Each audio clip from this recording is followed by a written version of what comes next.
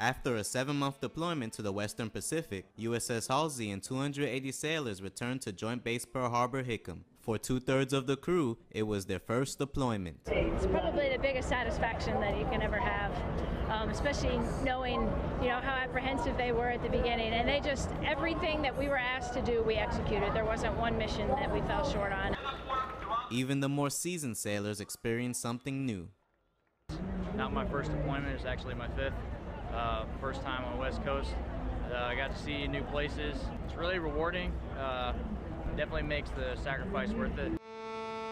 Hundreds of family members and loved ones waited for their sailor to depart the ship. But really just looking forward to watching him walk off that ship towards me. That's the moment that's been in my head within the last 7 months, and I really look forward to that moment the first time I see him. So just really excited. During the deployment, the USS Halsey conducted various multinational exercises and goodwill activities with partner nations. Petty Officer Jerome Johnson, Joint Base Pearl Harbor Hickam, Hawaii.